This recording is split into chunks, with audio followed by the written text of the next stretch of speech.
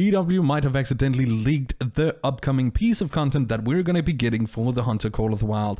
On the EW live stream, this was shown by accident by the community manager. And if you pay very close attention to what's going on at the tabs in the top, Modern Rifle Pack, Weapon Pack 6.